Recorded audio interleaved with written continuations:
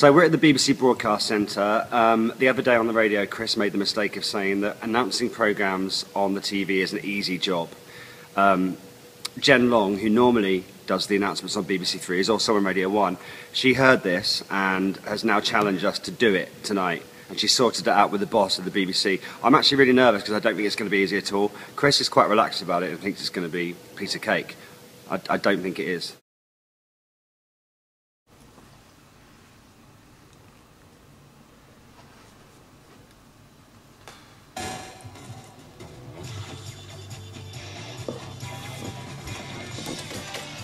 Were we supposed to talk then? You missed this one. No one said anything. I can't hear anything. We've missed the first link.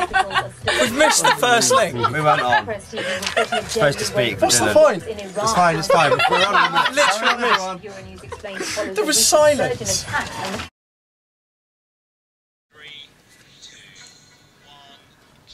Hello, welcome to 3. It's Scott and Chris here from Radio 1 on BBC 3. Tonight at 8, Stacey Dooley's in Peru meeting the Brits. So having a chocolate brownie and listening back to the second link. We missed the first one. Second link.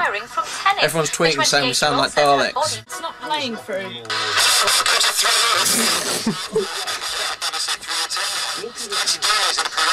It's worse than I thought. Alright, it's coming through now. Is this a joke? Has this been set up? No. Yeah, there's definitely something wrong with headphones. For preview.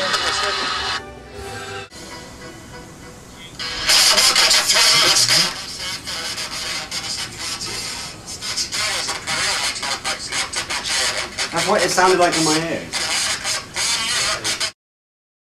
I want to give a big shout out to my mates watching, Chinese Dave, Chango, Rhea and the Convict. Hello lads. Thanks for that. Just saying hi to your mates. Yeah. Enjoy this, the whatever's back. We only get these chances once. Okay, now on 3 we're in Peru for Cocaine Capital of the World with Stacey Dooley. All over the world, hundreds of thousands of